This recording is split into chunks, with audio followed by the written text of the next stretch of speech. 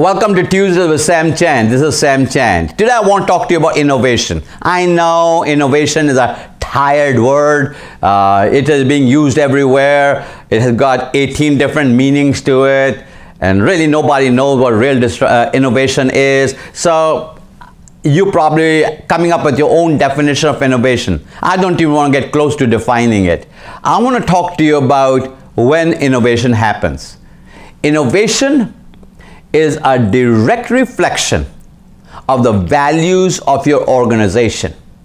Innovation happens in atmospheres, in environments. So as I'm talking to you as a leader, my question for you today is not what is innovation, what needs to be innovated. That's not my train of thought at all right now. My encouragement for you is to ask yourself, how am I creating the environment in which innovation can take place? How can I create the atmosphere, an atmosphere with values that innovation takes place?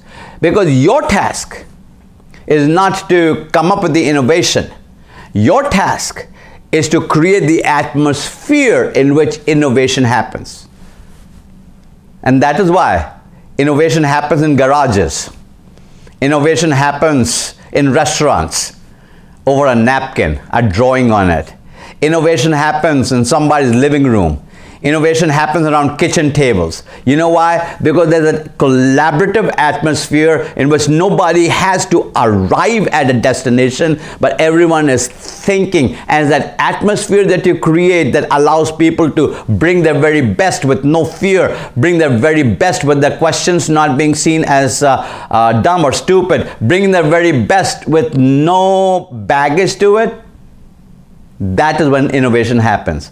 You have the responsibility of creating an atmosphere, an environment, a safe environment in which innovation can take place.